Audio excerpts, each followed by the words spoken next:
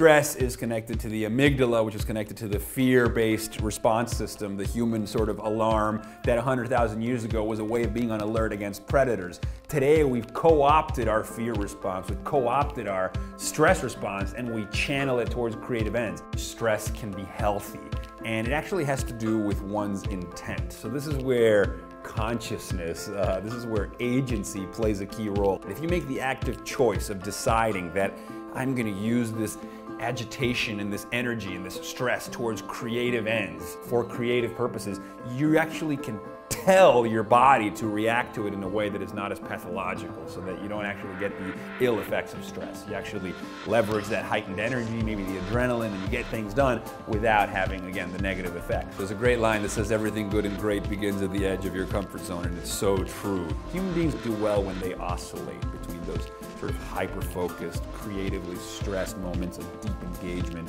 and then like decompress, relax, unplug, chill out, breathe in,